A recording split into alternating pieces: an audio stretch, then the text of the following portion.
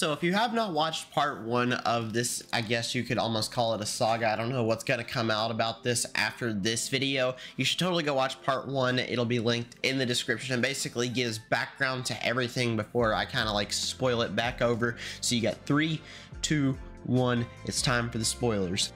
So basically a few days ago, Shubble or Shelby called out WilburSoot, her abusive ex-boyfriend, for a ton of allegations such as like biting, choosing fame over her, living in immense filth, and many others.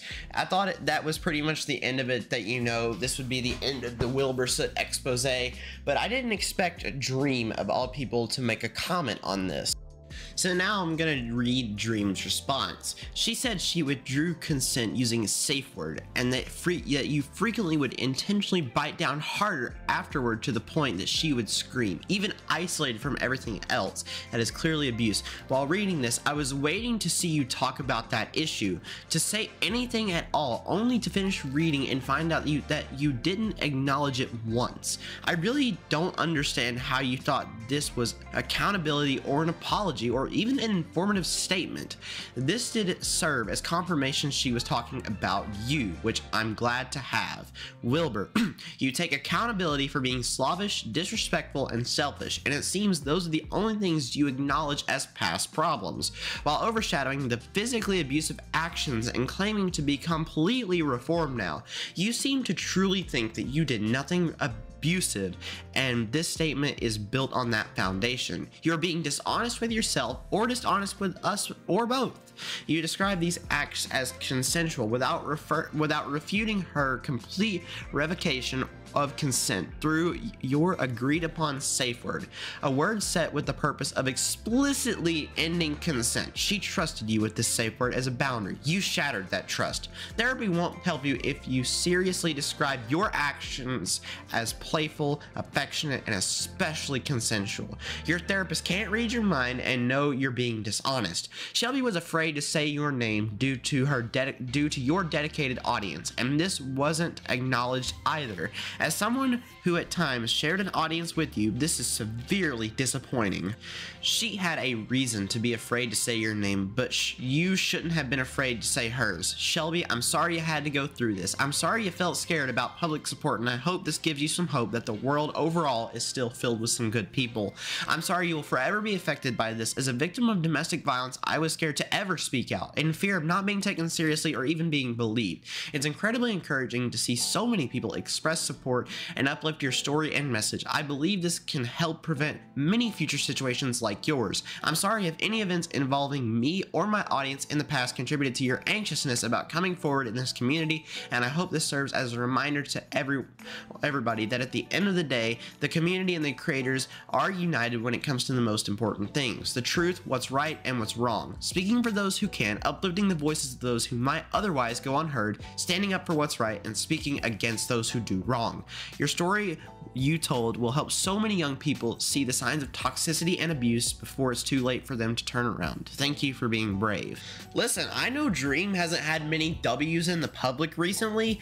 I mean, that was a pretty good statement. She had every reason not to say his name because, yes, WilburSoot had a dedicated audience. I think I even said that in my previous video. His audience was very dedicated to him, and it would have been hard to come out about that. I would have probably been scared if I was her as well in that situation.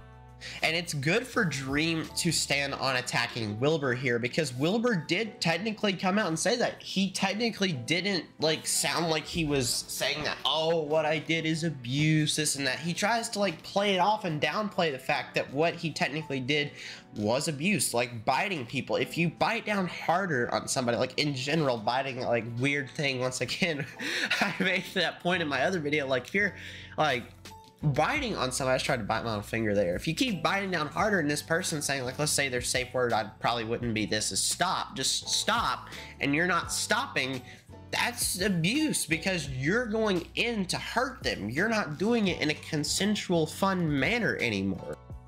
Dream does hold Will accountable here, and I know that that's kind of like a weird thing to say. Dream does have like 5 to 6 times the audience size of Wilbur, so it's basically like he's bringing, and the thing is, most of Dream's community is in Wilbur's community because Dream SMP, that whole ordeal.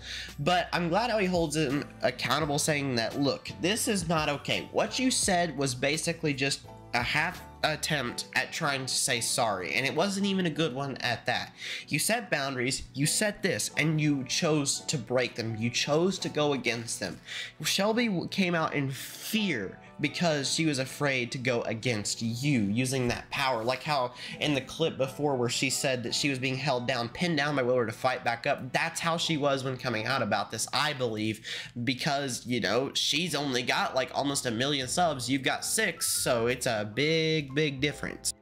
I know this wasn't the main point of the video, but I want to read Phil's response in his own Discord servers. He said, "Hey guys, I'm sure many of you know Shelby Shubble came forward about abuse she had suffered at the hands of Wilbur during their relationship. After watching her stream last week, myself and Kristen, which I believe is Phil's wife, I don't really watch Phil's anymore, so I don't know, immediately reached out in our DMs to show our support. As you can imagine, I'm deeply saddened by all of this. I'm struggling even now to put all of this into words, so I ask you please support Shelby and other victims.